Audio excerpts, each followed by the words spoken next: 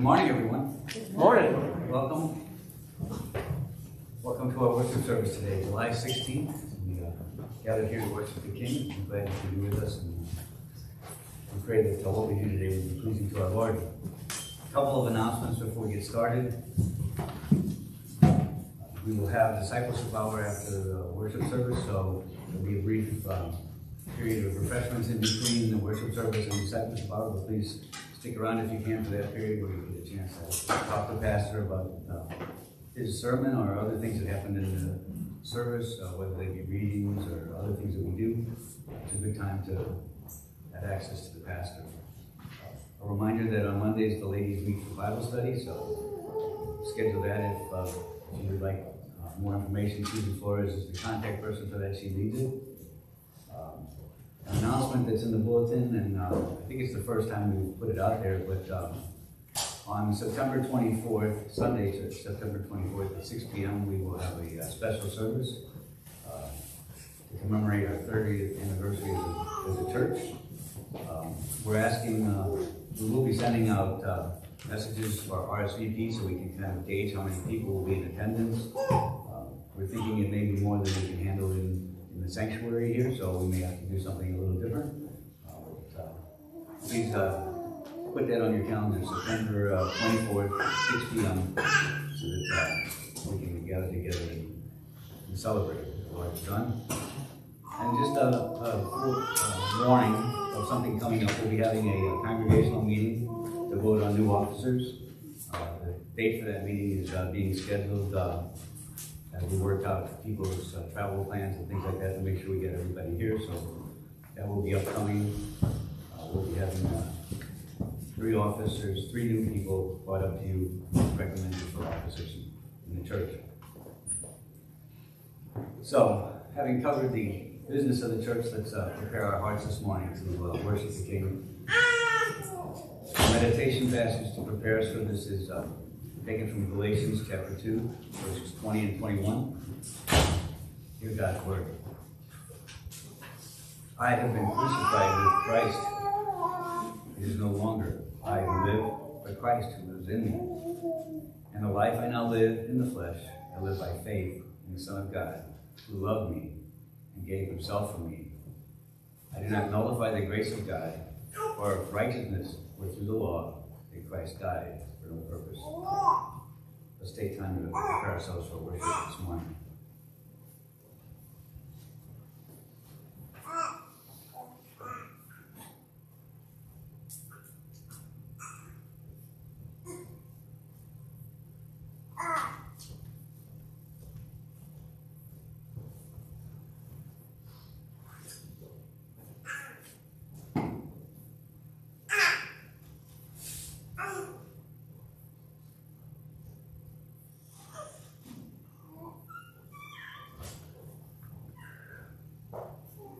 Let's stand for our call to worship.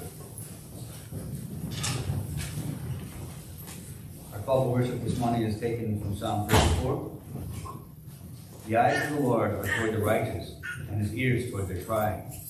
The face of the Lord is against those who do evil, to cut off the memory of them from the earth. When the righteous cry for help, the Lord hears and delivers them out of their troubles. The Lord is near to the brokenhearted and saves the crushed in spirit. Let's go to our Lord in prayer this morning. Heavenly Father, we thank you for this time to gather with fellow believers and to worship you. To worship you, King of Kings, Lord of Lords. Lord, we pray that what we do today will be pleasing to you.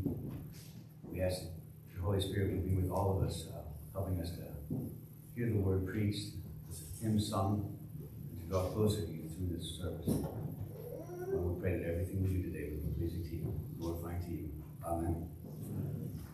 So let's worship our Lord in song. We'll sing together the doxology, hymn number 731.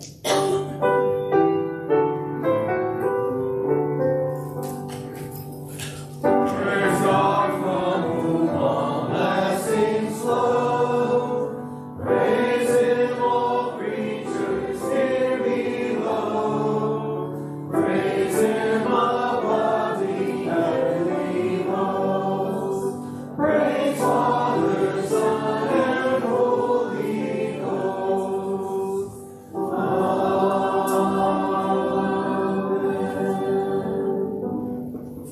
continue worshiping through song by singing together hymn number 1, All People That on Earth We Dwell.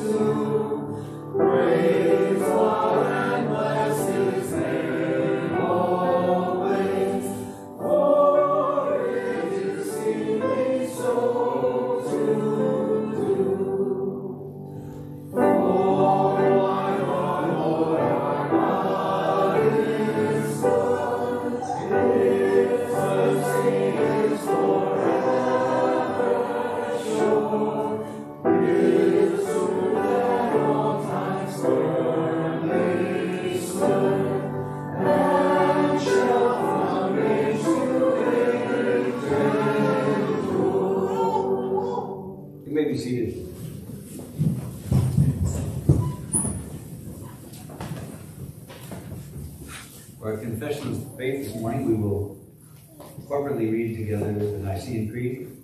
It's on page 846 in the hymnals. It's on the screen behind me. Let's together, as members of Christ's family, confess what we believe. We believe in one God, the Father Almighty, maker of heaven and earth, of all things visible and invisible, and in one Lord Jesus Christ, the only begotten Son of God, begotten of his Father before all worlds, God of God, light of light, very God of very God, begotten, not made, being of one substance with the Father, by whom all things were made, who for us and for our salvation came down from heaven, and was incarnate by the Holy Spirit of the Virgin Mary, and was made man, and was crucified also for us under Pontius Pilate. He suffered and was buried. And the third day he rose again, according to the Scriptures, and ascended into heaven, and is seated at the right hand of the Father. And he shall come again with glory, to judge both the living and the dead, whose kingdom shall have no end. And we believe in the Holy Spirit, the Lord and giver of life, who proceeds from the Father and the Son, who with the Father and the Son together is worshipped and glorified, who spoke by the prophets. And we believe in one holy Catholic and Apostolic Church. We acknowledge one baptism for the remission of sins, and we look for the resurrection of the dead and the life of the world to come. Amen.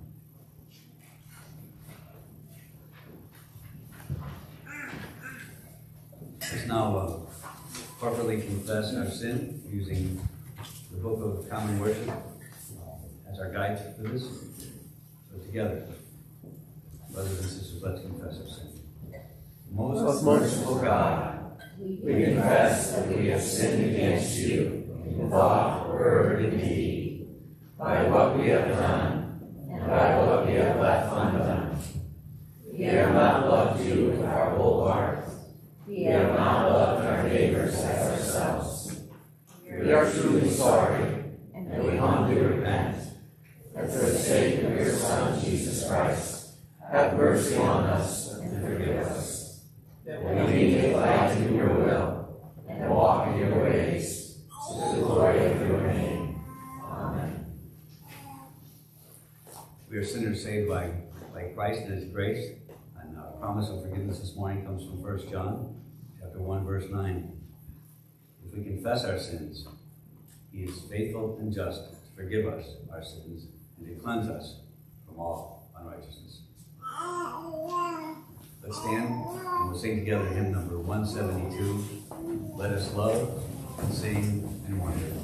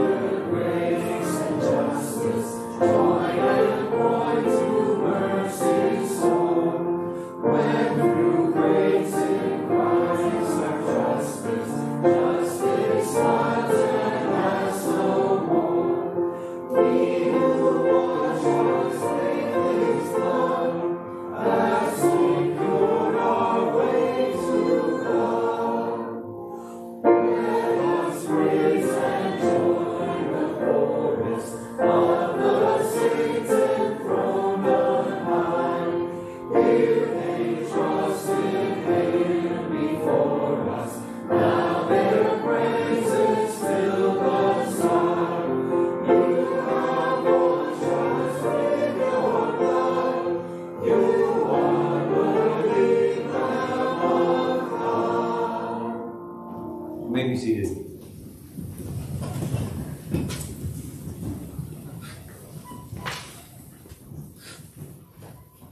Get these words from Proverbs 22, verses 1 and 2, that address the giving of tithes and offerings.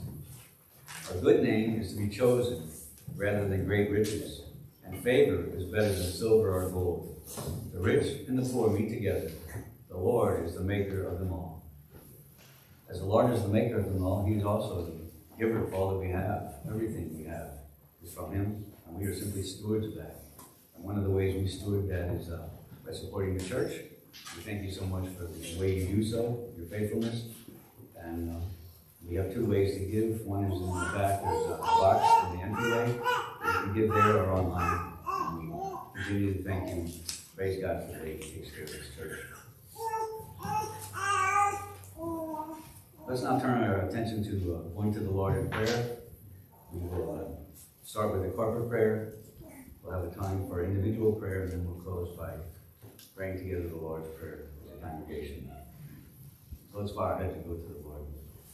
Almighty God and Father, you are an awesome God, and we thank you for the way you love us and care for us, each one of us. You're all powerful. You created the heavens and the earth, all that is. And Lord, you created us humans, in your image, setting us apart from everything else so that we can glorify you and enjoy you forever. And your love for us is constant. And You express that love when you sent your Son, Jesus, to live with us. He walked among us. He taught us. He showed us what true love looks like. He sacrificed his life to pay the price for our sins. As Jesus said, and it's recorded in the book of John, chapter 15, this is my commandment, that you love one another as I have loved you. Greater love has no one than this, that someone lay down his life for his friends. And through his work, Jesus established his church as a place for all who believe in him to seek refuge, to find fellowship, to grow in the knowledge and love of God, his creation, and to worship God the Father, Son, and Holy Spirit. And at this church, Covenant Presbyterian Church, we sum this up by saying that we are here to worship God, to grow in knowledge of him through discipleship, and to care for God's people through service. This morning we'll pray for the church, churches around the world established to worship God, and for this church, established in Ledyard, Connecticut, almost 30 years ago. Pressures from society, they challenge the work of the church, sometimes directly standing in the way, forbidding believers to gather, sometimes persecuting believers, and at times just slowly eroding the moral fabric, so that God's teachings are questioned and people turn away. This morning, let's take time to pray to God, asking him to show his love for his church, strengthening and encouraging the faithful to keep the faith and to stay the course that God has called us to. Father, we pray that you raise up godly men to walk alongside those already leading your church, so that many workers can make the burden lighter. We ask that you would guide those who are called.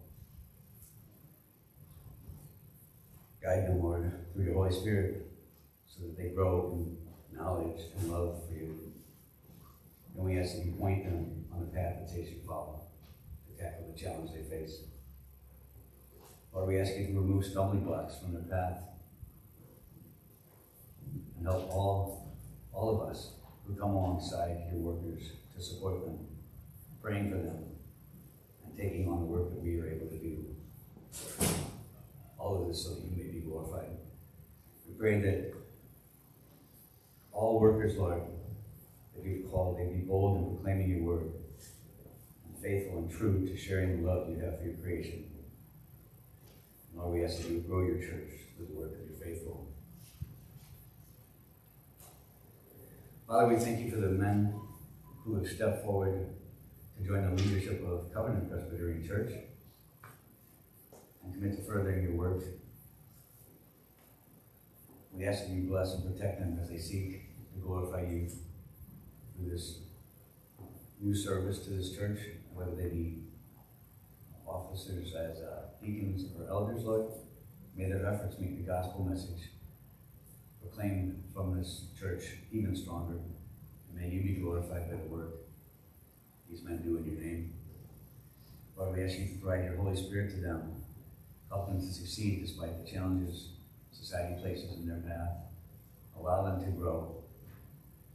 And may they honor you throughout their lives by wisely using your talents that you have provided to them to serve you, to serve this congregation and the larger community where you have placed all of us.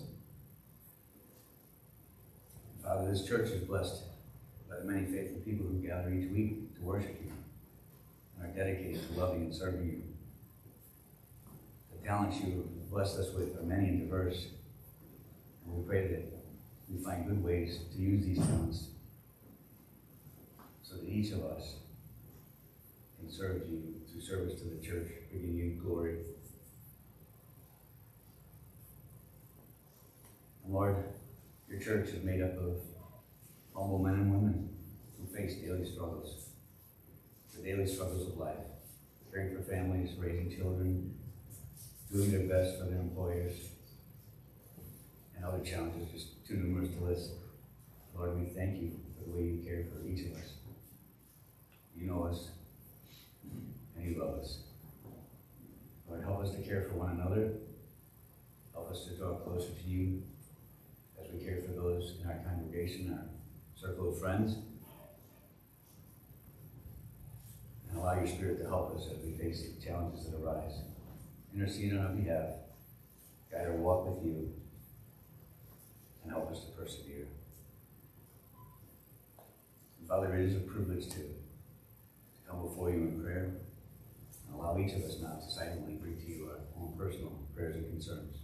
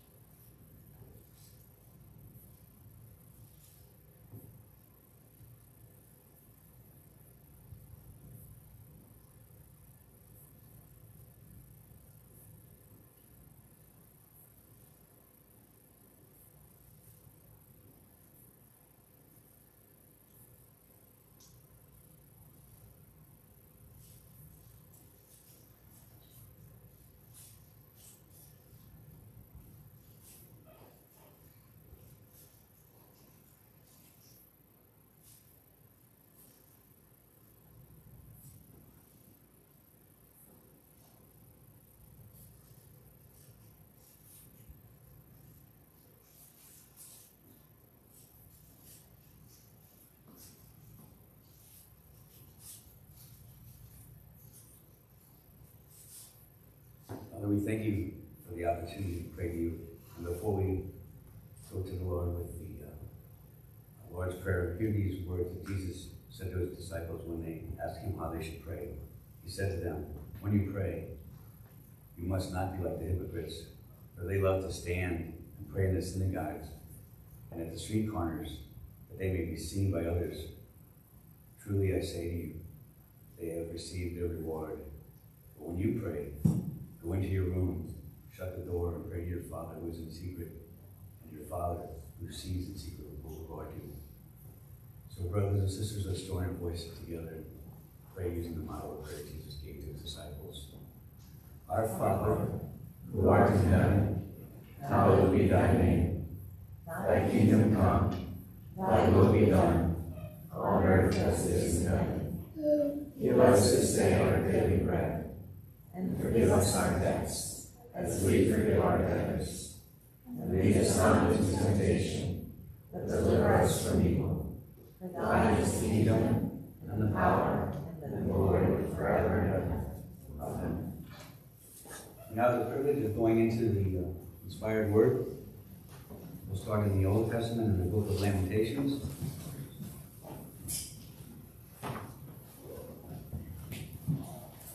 We'll be reading in chapter 3, verses 1 to 24.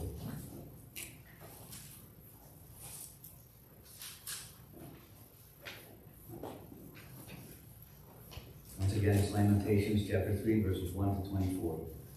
Hear God's word. I am the man who has seen affliction under the rod of his wrath. He has driven and brought me into darkness without any light. Surely against me he turns his hand again and again the whole day long. He has made my flesh and my skin waste away. He has broken my bones. He has besieged and enveloped me with bitterness and tribulation. He has made me dwell in darkness like the dead of long ago. He has walled me about so that I cannot escape. He has made my chains heavy. Though I call and cry for help, he shuts out my prayer. He has blocked my ways with blocks of stone. He has made my paths crooked. He is a bear lying in wait for me, a lion in hiding. He turned aside my steps and tore me to pieces. He has made me desolate. He bent his bow and set me as a target for his arrow. He drove into my kidneys the arrows of his quiver. I have become the laughingstock of all people, the object of their taunts all day long. He has filled me with bitterness. He has sated me with wormwood. He has made my teeth grind on gravel and made me cower in ashes. My soul is bereft of peace. I have forgotten what happiness is. So I say, my endurance has perished. So has my hope in the Lord. Remember my affliction and my wanderings, the wormwood and the gall. My soul continually remembers it and is bowed down within me. But this I call to mind, and therefore I have hope. The steadfast love of the Lord never ceases. His mercies never come to an end. They are new every morning. Great is your faithfulness. The Lord is my portion, says my soul. Therefore, I will hope in him. So let's turn over now into the New Testament in the book of 1 Peter. We'll read in chapter 1, verses 13 to 25. 1 Peter 1, starting at verse 13. Therefore, preparing your minds for action and being sober-minded, set your hope fully on the grace that will be brought to you at the revelation of Jesus Christ. As obedient children, do not be conformed to the passions of your former ignorance, but as he who called you is holy, you also be holy in all your conduct. Since it is written, you shall be holy, for I am holy. And if you call on him as Father, who judges impartially according to each one's deeds, conduct yourselves with fear throughout the time of your exile, knowing that you were ransomed from the futile ways inherited from your forefathers, not with perishable things such as silver or gold, but with the precious blood of Christ, like that of a lamb without blemish or spot. He was foreknown before the foundation of the world, but was made manifest in the last times for the sake of you, who through him are believers in God, who raised him from the dead and gave him glory, so that your faith and hope are in God. Having purified your souls by your obedience to the truth for sincere brotherly love, love one another earnestly from a pure heart, since you have been born again, not of perishable seed, but of imperishable, through the living and abiding word of God. For all flesh is like grass, and all its glory like the flower of grass. The grass withers, and the flower falls, but the word of the Lord remains forever. And this word is the good news that was preached to you. Amen.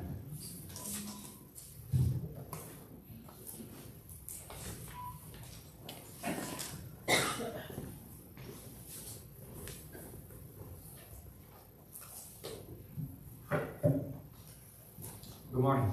Good morning. We just recently received in the mail one of those wonderful opportunities to serve our government, where we were summoned to jury duty. It is a wonderful opportunity to serve, and yet it kind of reminds you of the need for juries, because we live in a world where things aren't as they should be. There's conflict, there's people who do wrong, and there's a need to reestablish what's right in a courtroom. I've never had the privilege of serving on a trial, but I have been one of those people who has been invited to come and wait for a whole day to be told that you're not needed. And one of the things I noticed when I went in is the building was so intimidating. I don't know, I don't know which buildings you have been called to, if you've ever been called to jury duty, but the structures of many courthouses are grand, and the grandeur creates this somewhat feeling of intimidation, where you feel small and you feel like the thing you're going to is big, and the judge is frequently at an elevated place in the black robes, and all of those sort of work together to create this sense of the thing you're doing is really important. It has weight and significance, but also there's a certain impartiality that's intended to be communicated. There's like symmetry and beauty to a well-crafted courtroom. And as you see this sort of layout of the structure, it communicates to you that there's justice. And while we know that our courtrooms don't always do justice, the ideal is presented in the structure and in the way it's communicated, that there's this longing for justice. There's a longing that we live in a society that does right, that the people who are charged to lead well. They do what ought to be done. They avoid doing that which is corrupt and evil. And they do the right and forbid and are repulsed by evil and even punish it when necessary. But this pursuit of justice, this need for justice and the need for a courtroom is really the imagery that the Apostle Paul has been presenting to us in a heavenly courtroom in which God is being exalted as the judge in the first 3 chapters of Romans, in which we're in the last section, chapter 3, where he just turns from his great indictment of why he's not ashamed of the gospel is because you need it. That there is a God who you're accountable to, who judges impartially, and he judges the heart, and your heart is not what it ought to be. And so there's this indictment, this courtroom scene in where the judgment is about to fall. And at this point in the letter, we start to shift toward the reason we need the good news to the good news itself. The indictment to the remedy. And here we sort of are moving into the positive component of the good news. Why is it that Paul is not ashamed of the gospel? Why does he believe it is the power of God for salvation for everyone who believes? He is now moving into that positive affirmation of what we all need. That central thing that makes a church, and that central thing that makes a Christian, without which you're neither a Christian nor a real church. He's now presenting what is the very beginnings and fundamentals of the good news. It's Romans 3, verses 21. We're going to read to 28 this morning. Romans 3, 21 to 28. I'll read it, and then we'll outline it and pray. Romans 3, 21 to 28. But now the righteousness of God has been manifest apart from the law. Although the law and the prophets bear witness to it, the righteousness of God through faith in Jesus Christ for all who believe. For there is no distinction, for all have sinned and fall short of the glory of God, and are justified by his grace as a gift through the redemption that is in Christ Jesus, whom God put forward as a propitiation by his blood, to be received by faith. This was to show God's righteousness, because in his divine forbearance he had passed over former sins. It was to show his righteousness at the present time, so that he might be just and the justifier of the one who has faith in Jesus. Then what becomes of our boasting? It is excluded. By what kind of law? By a law of works?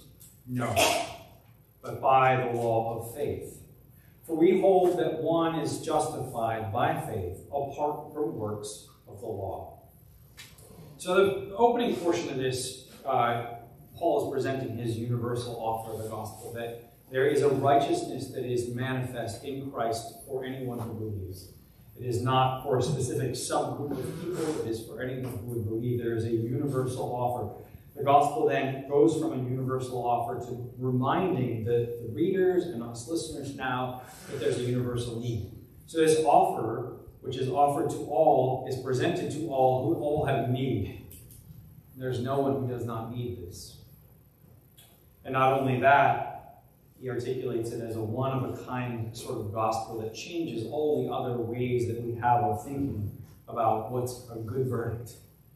It's a one-of-a-kind good news, a one-of-a-kind gospel. So it's a universal offer to those who have a universal need, but it is a one-of-a-kind gospel that is unrivaled and meets the need like nothing else. With that in mind, let's pray, and we will look at this good news. Lord, I do pray that as we come under the care of your word, that you, by your Spirit, will bring these words on a page to be words that are alive in our hearts. That they would bring us the life that they are intended to bring. That they would be those words that never fade, never perish, endure forever. The good news that is preached to us. May that be something that we behold and are impacted once again by, not as something that happened once when we first believed, but every time we are renewed in faith is something we cling to. May we be renewed yet again, or for the first time, by this good news. We pray this in Jesus' name. Amen.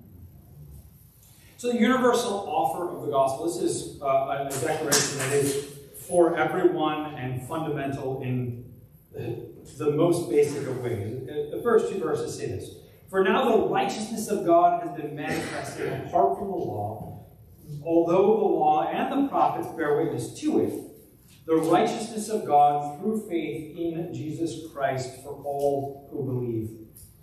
There's a variety of fundamentals in every discipline of study. So if you're into mathematics, there is no way to do mathematics without arithmetic. If you're bad at adding and subtracting, it does not matter how good you are at calculus. You will get bad answers. There's certain things that are just fundamental to every field. It's true, of course, of medicine too, where you have the Hippocratic Oath, where there's a commitment to make sure you don't do harm. That's fundamental to all medicine. Similarly, in economics, there's supply and demand. If you try to do economics while ignoring supply and demand, you are bad at economics. It doesn't matter how sophisticated you become at something. It is the application of those things that are fundamental in all the variety of complex ways. And so while there may be a complex application and may require discernment that's very detailed, and the more you become excellent at something, the more you see that as complexities, there are certain things that you go back to over and over and over again, and if you forget them, it doesn't matter how complex you are, you end up being wrong. This is one of those things which is so simple. It is like Adam. It is like do no harm. It is like supply and demand. It is one of those things that you can learn in your very first lessons. And yet, it is something that applies over and over and over to everything, in every way, without exception. The gospel is that thing that starts, but then continues and ultimately leads you to the end, no matter how mature you become. And Paul here is articulating, now the righteousness of God has been manifest apart from the law, although the law and the prophets bear witness to it, the righteousness of God through faith in Jesus Christ for all who believe. He's just finished this case here of how everyone is a sinner, and how the Old Testament over and over again, particularly in the Psalms, but also in Isaiah, shows that every single one falls short, that as God looks at the heart of every person, their heart in some way does not live up to what they should be. And one of the things that it says is the law shows us that we need grace. And one of the things I talked about last week at the end of the sermon was that there's 3 basic ways that we use the law. That the Old Testament law, and in fact all the rules of the Bible, function in 3 ways. The first way is that it creates a fear of failure. And there's that can be really great, because if somebody wants to do evil and they're afraid of the consequences of their evil, they do less evil. That's a good thing. The other side is it is a positive vision of what should be, and it helps you to set goals. When you look at what excellence is and you say, okay, what should be, it's that guide of what should be. It helps you kind of set goals and pursue success. So the law shows you first, there's consequences for doing evil, which will keep you from being more evil than you would be otherwise, but also it shows you what should be. What are the basic rules of things, so you know what ought to be? And so you can pursue success. But the third use is the one that's presented here by Paul. For he's neither saying, although it's true, there's a fear of failure, or saying that there's a call to success in the normative use of the law. But he's saying that the law here is a schoolmaster, which actually is the most important component of the law.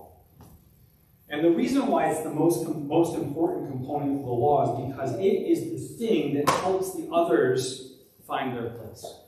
And what I mean by it is this. When you see that though you need the fear of punishment, you know, well, why would anyone need the fear of punishment? Well, because you want to do wrong. And you see the other side, why do you need a vision for what's good if you don't ordinarily want it? And so the law plays a third role where it shows us that we aren't quite what we should be. that we want what's wrong and we don't want what's right. And the law forces us to confront the fact that I don't want the things I should want. And in fact, I want things I shouldn't want. So there's times when I want vengeance that's murderous. There's times when I'm not wanting faithfulness in an intimate way. There's ways that you want things that don't belong to you. There's times when you're not really convinced the truth is all that great. There's times when you just want what you want. And the law shows us that when we want what we want for wrong reasons, we find ourselves as sinners. And the third use reminds us that the other two uses reveal that you don't really want things as they should be. And that is such a devastating critique. Why do you even need it in the first place? And, there's two ways that we always fail. One is you don't do what you should do. The other is you do what you shouldn't do, right? Omission and commission. And in fact, every courtroom that you enter, for every reason that you enter, it comes down to one of these two things. Every single time, whether it's going for a criminal court, civil court, contract, every single time there's a case, it's judging one of these two things. One, did you fail to live up to the terms?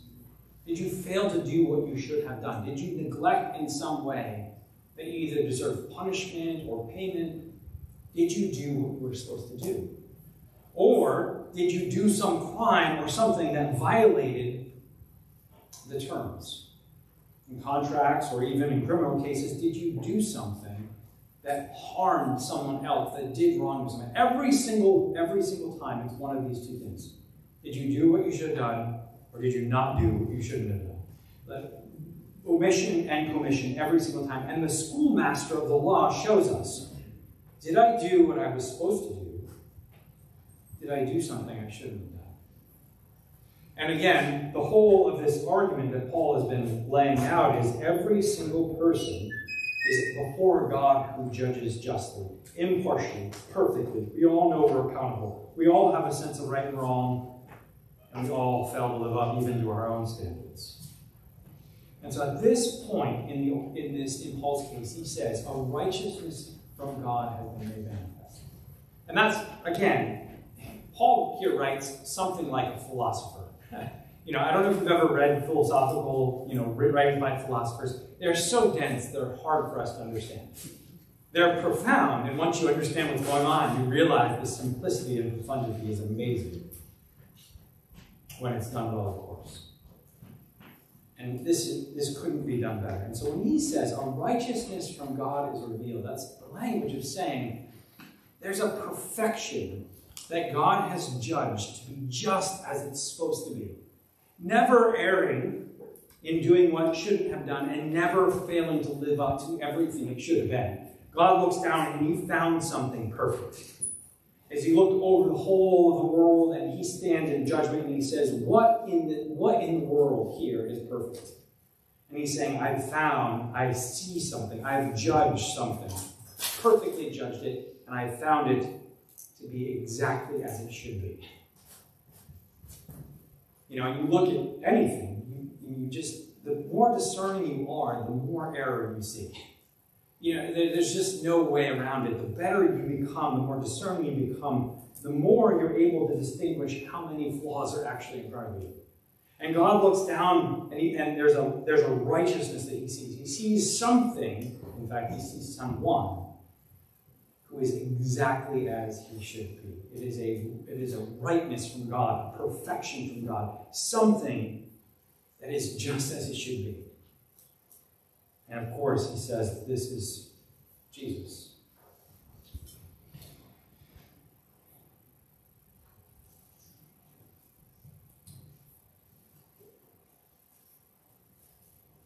And then, just as he says, there's a Jesus who is perfect, one who has reflected God's righteousness perfectly. He then goes on to say,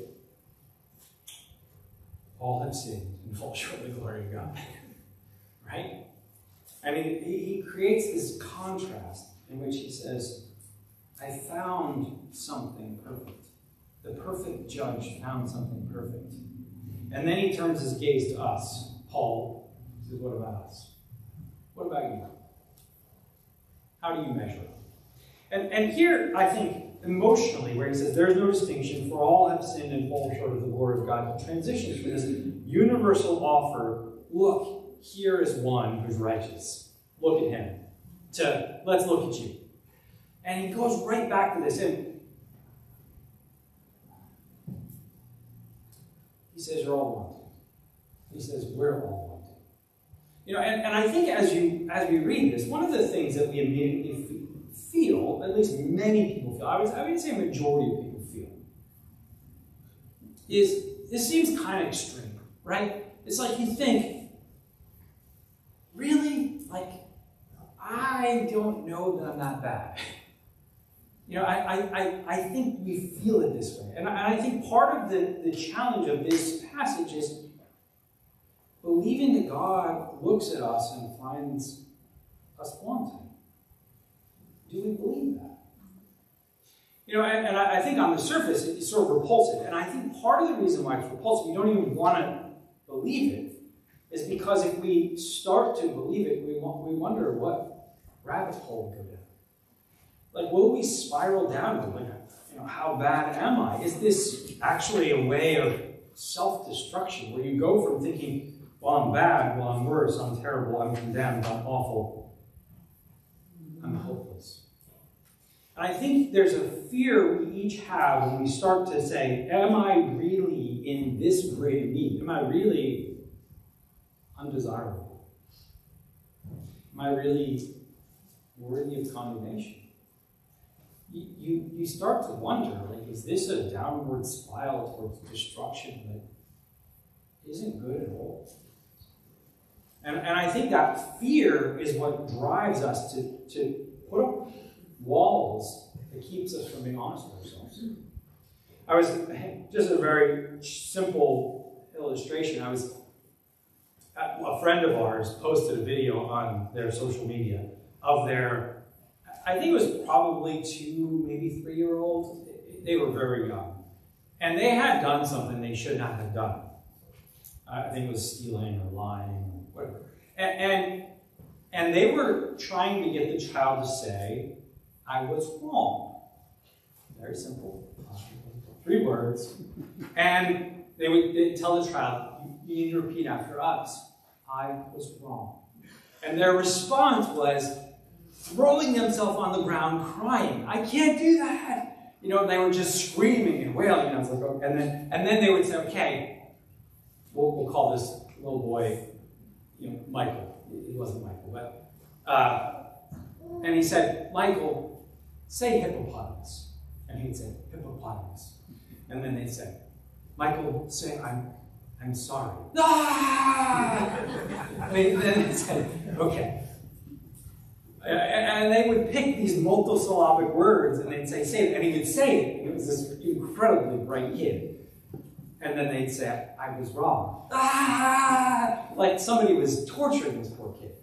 And it was just hilarious, right? It was this humorous clip. And yet, that's the sum of things that kind of lead to self-destruction. Like when you can't start with acknowledging that you may have done something wrong, you can never turn from it. You can't turn from being wrong if you can't admit you did it. And so this is actually the way that you end up spiraling downward, not by admitting you're doing wrong, by being unable to admit you were wrong. And it's part of our nature. It is hard to admit that you're wrong because you fear that once you do, you don't know where it's going to stop. You don't know if it's going to lead to healing or self-destruction. And so it's very hard. It's very hard to admit that you're wrong.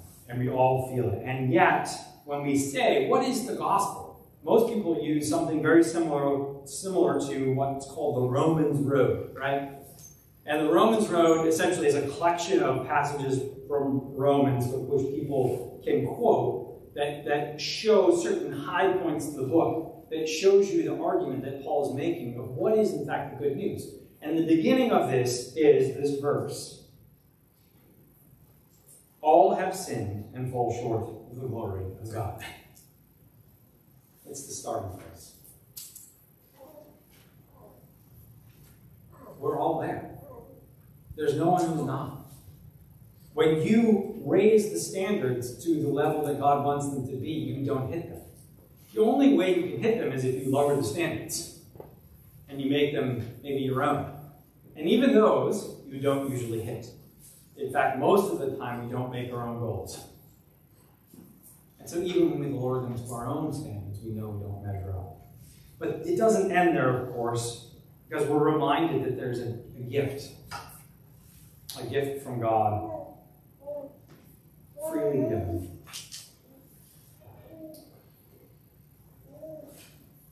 I was reading in preparation for the sermon this week, and I read about this tech worker.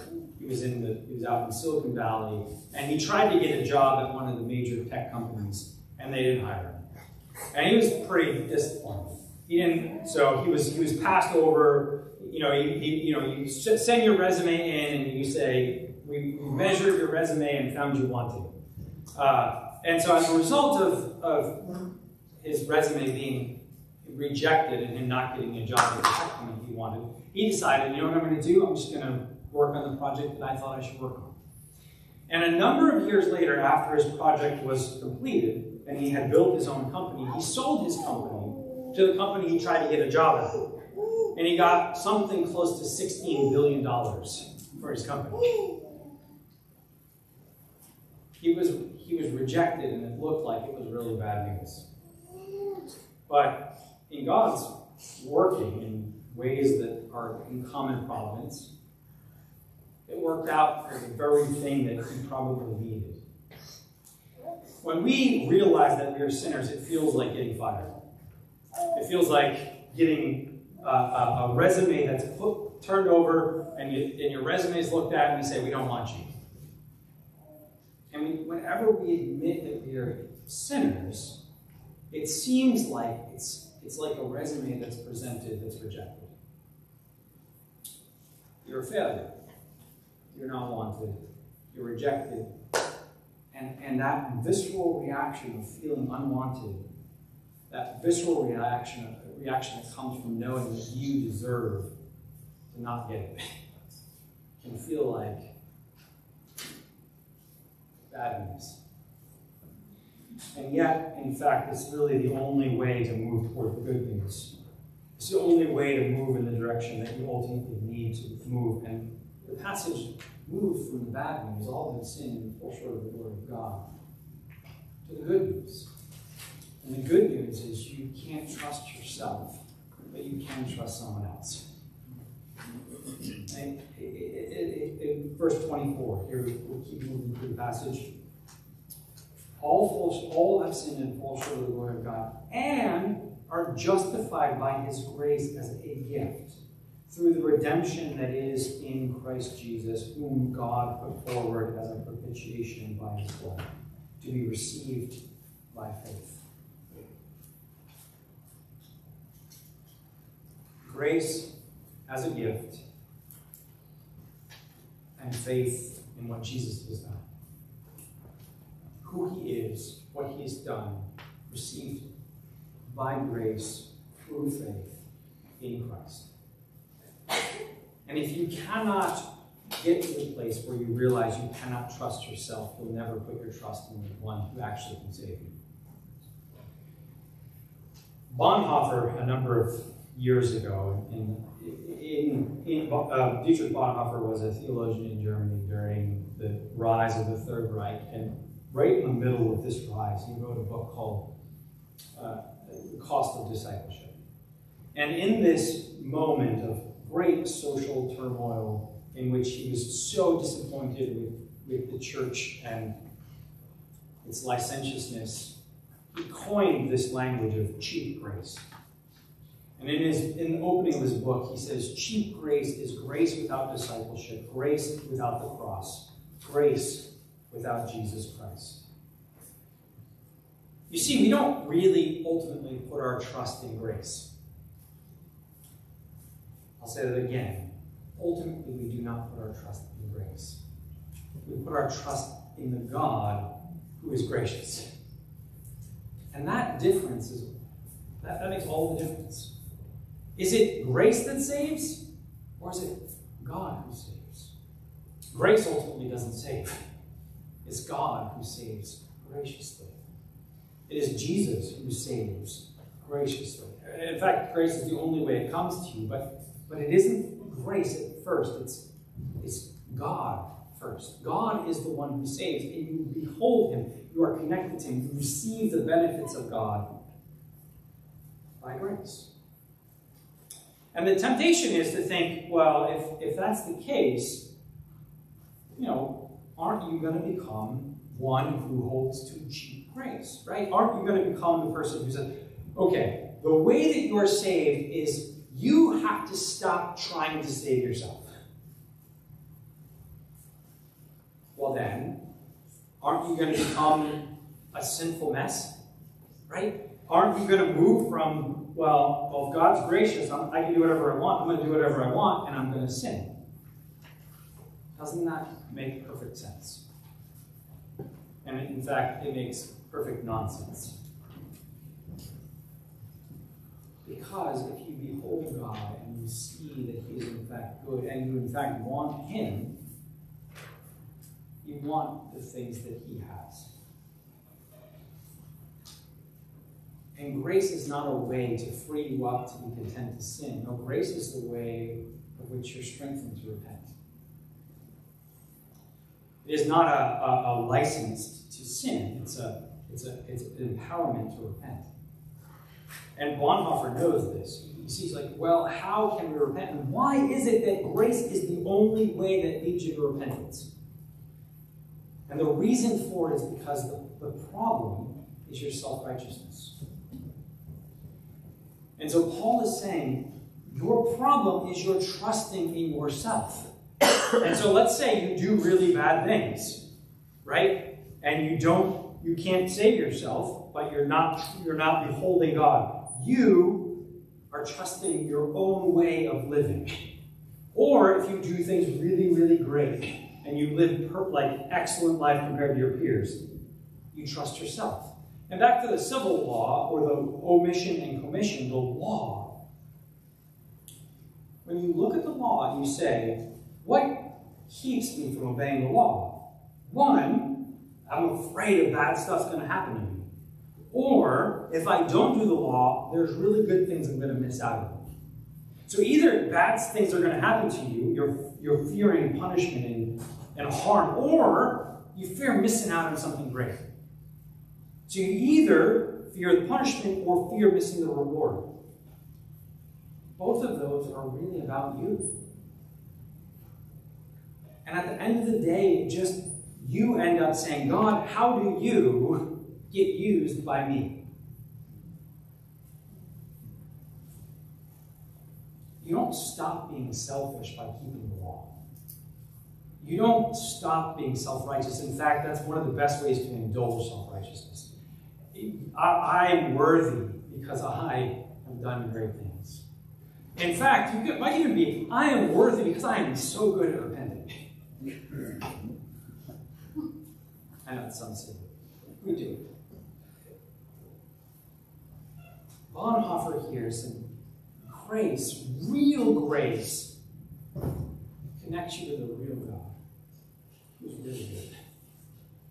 And when you see that, you turn from your sin, whether it be self-righteousness or just licentiousness, and you turn toward the God who's good, because you see that he's good.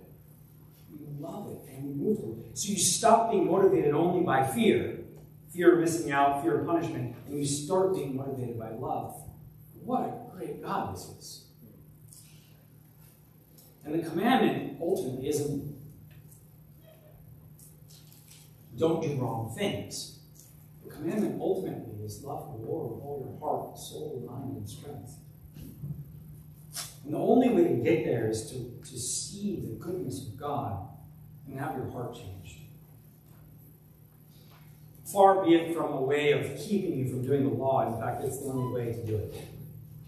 You cannot do the law until God intervenes by grace in your heart to show you how great he is And then you want to love him because he's loved you. And there's really no other way to keep the law. You can't keep it yourself. And Paul's indictment here is driving this point home. There's only one way. And it's if you stop trying to do it yourself and you let God do it for you.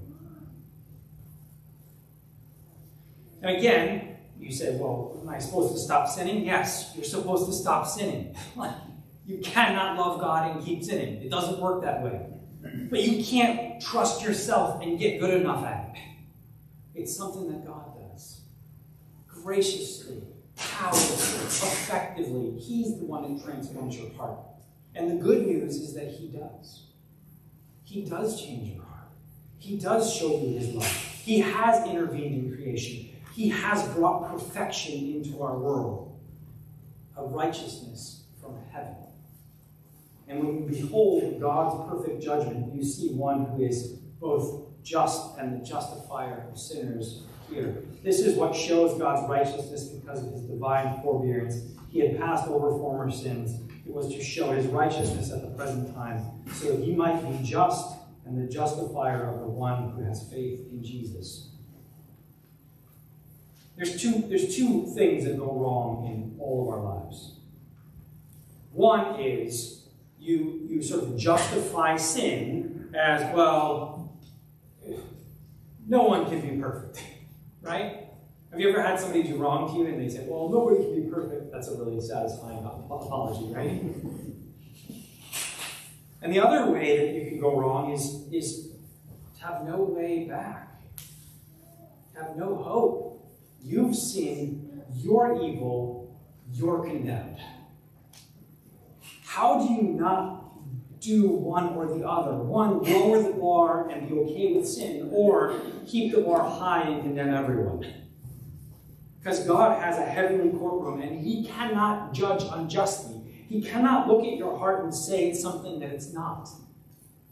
He is an impartial judge who judges perfectly. And as you enter a courtroom that is a heavenly courtroom, and you stand before him and he looks at your heart and he knows exactly what he's looking at, will you say, that's just as it's supposed to be?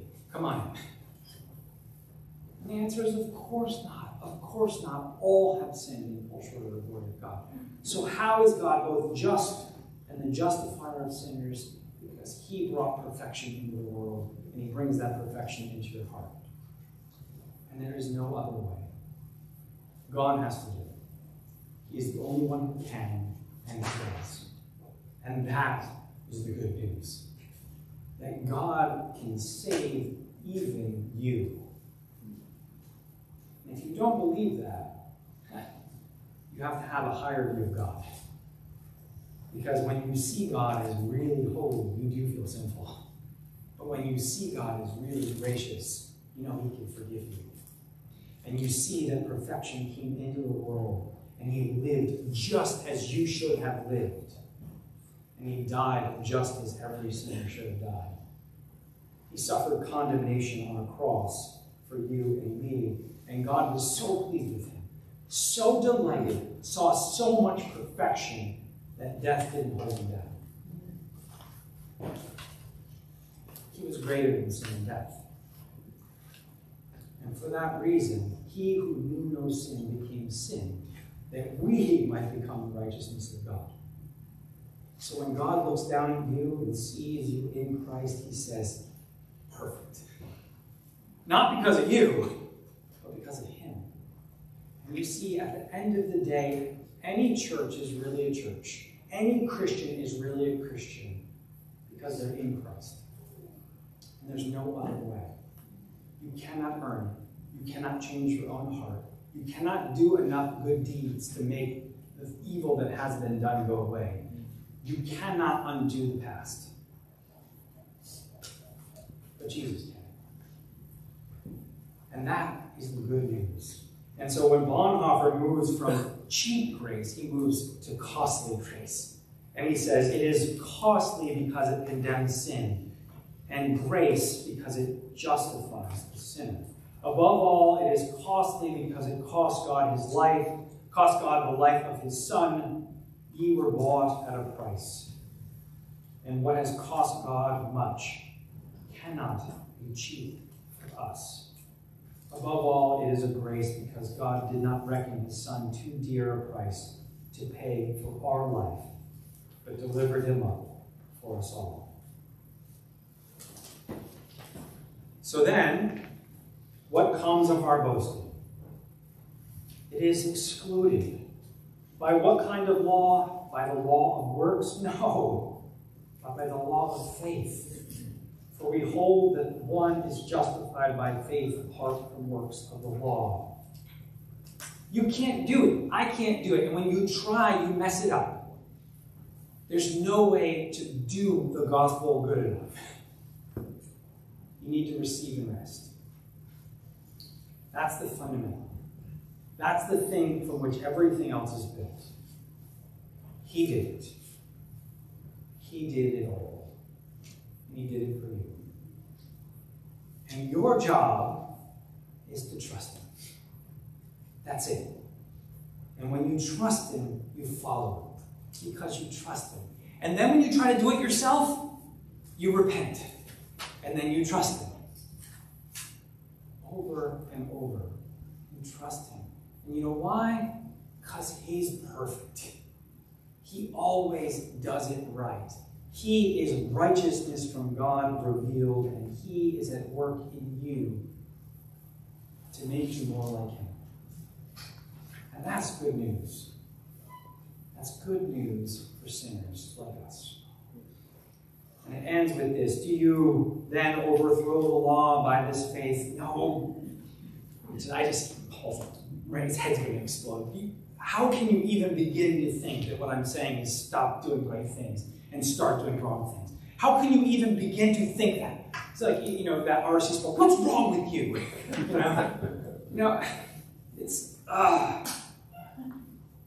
There's no way to come to that conclusion. A God who has done so much, how can you not say, I want to be like him? You can't. You can't trust him and not want to be like him. You can't do it. That's how you know you trust him. And the Belgian Confession puts this beautifully where it says, we believe that this true faith, being wrought in man by the hearing of the word of God and the operation of the Holy Ghost, doth regenerate and make him a new man, causing him to live a new life and freeing him from the bondage of sin. Therefore, it is so far from being true that this justifying faith makes men remiss in a pious and holy life, that on the contrary, without it they would never do anything out of love to God, but only out of self-love and fear of damnation. The gospel puts aside your fear and replaces it with love. And there's no other way to honor God. There's no other way to keep the law. In fact, this is the only way to do it. So I can say, God's going to punish you if you don't do the right thing. And I can tell you that you are going to miss out on all these wonderful things if you don't obey God. And those two things would be true. But they're not sufficient. Because they don't make you love God. They just make you fear him. God wants much more from you. He doesn't just want you for selfish motives to do the rules. He does want you to do the rules. But he wants much more. He wants your heart. And the only way to do that is to let God change your heart from that selfish, self-absorbed, rule-keeping, or rule-breaking self. And trust his righteousness. And see the costly grace that is offered to you. And let it change every part of you.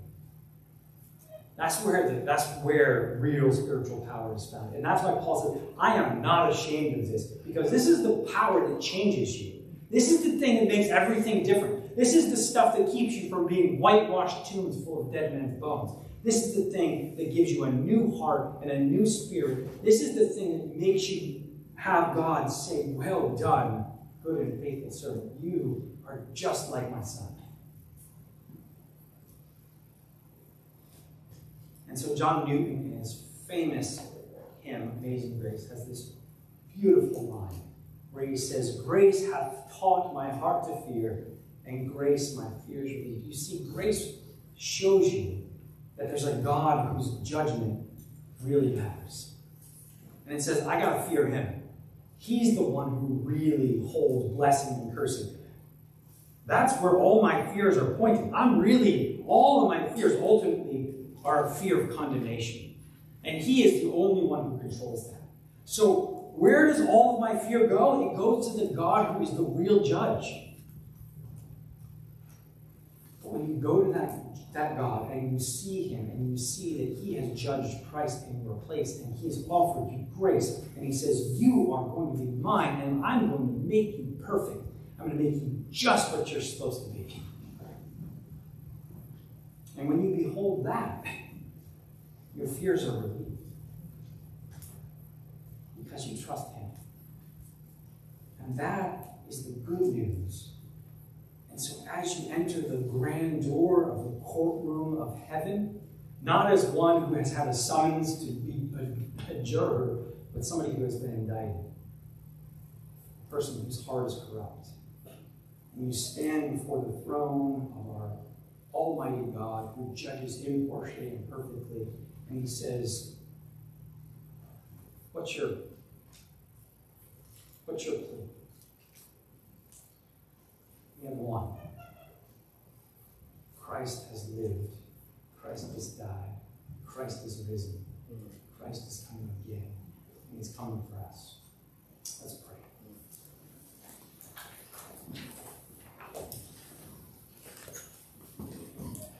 There is a righteousness that has been manifest from heaven. Perfection has invaded our imperfection. A world that is broken and dark has seen a light. And it is not our own. It is the gift of God. And I pray that once again we would behold this good news. And that we would in fact see it as good. And that we would be drawn to its beauty. And that the radiance of this beauty would transform our hearts by the power of your Spirit. That we see you as the one who is just and the justifier of sinners, of which we all fall short of the glory of God. Help us to rest and receive on you alone and cast away self-righteousness into the depths of the sea. We ask this in Jesus' name. Amen. Let's sing together, All Hail the Power of Jesus' Name. It's 296 in the hymnal. Let's stand and sing.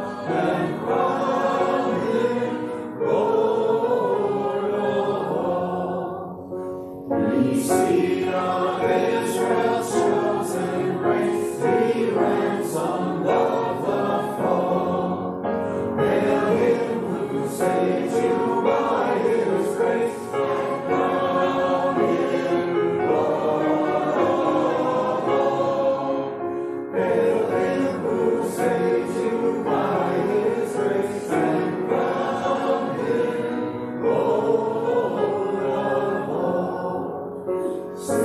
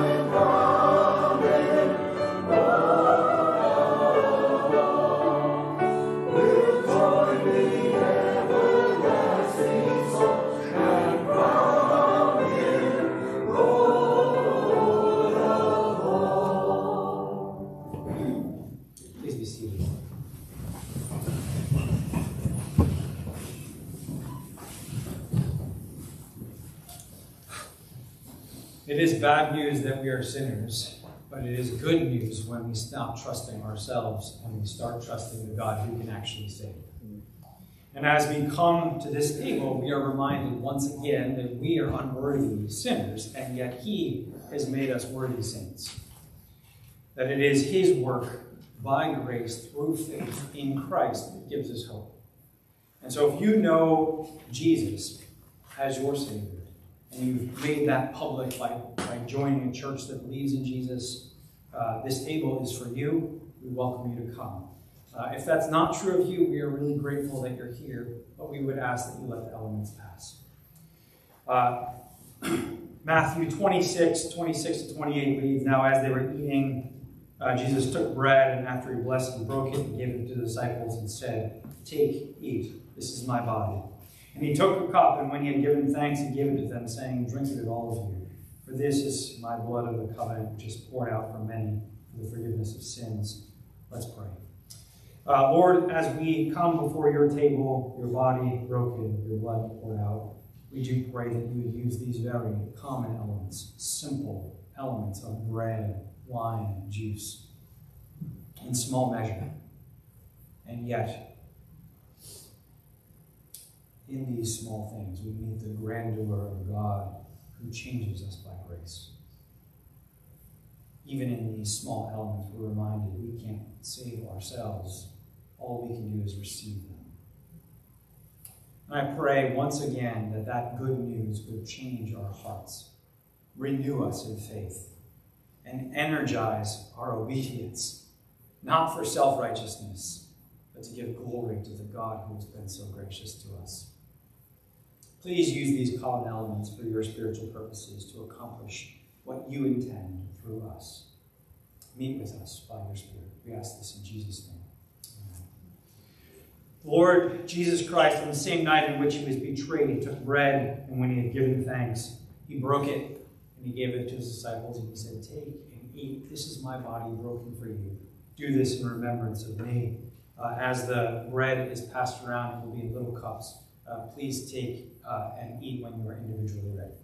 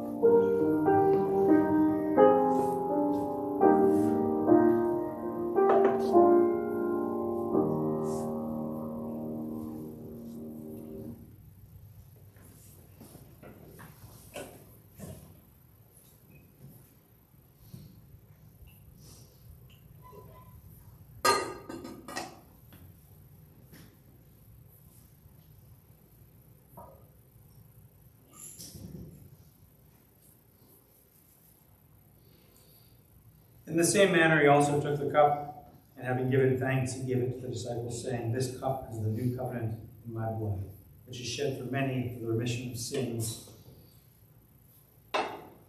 As the cups are passed around, the outer circle is grape juice, and the inner circles are wine. Please take as your conscience leads, and also please wait for everyone to be served, and we'll take the cup together.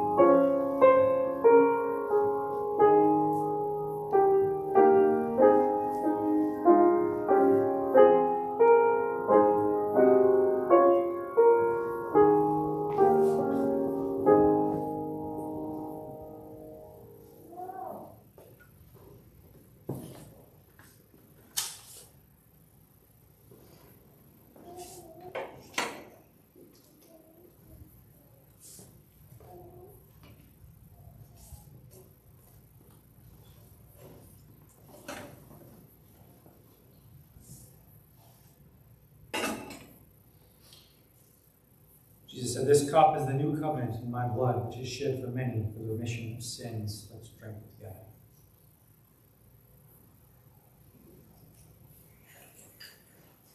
We stand as we sing the glory of Usher.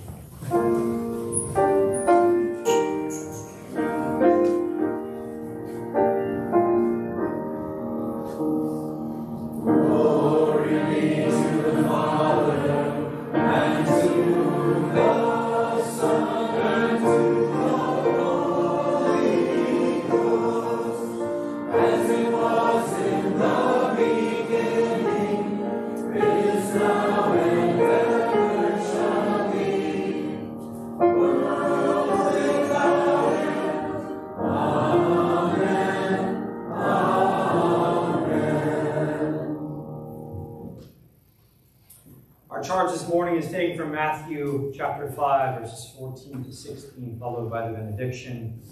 Receive the charge. You are the light of the world. A city set on a hill cannot be hidden, nor do people light a lamp and put it under a basket, but on a stand, and it gives light to all the house. In the same way, let your light shine before others, so that they may see your good works and give glory to your Father who is in heaven. Receive the benediction. May our triune God renew you yet again in the good news that though you are a sinner, we have a greater Savior. And may you know that and live that, and may that inspire the best kind of obedience. And your triune God bless you with this today and forever. Amen. Let's sing, "May the peace of God be with you."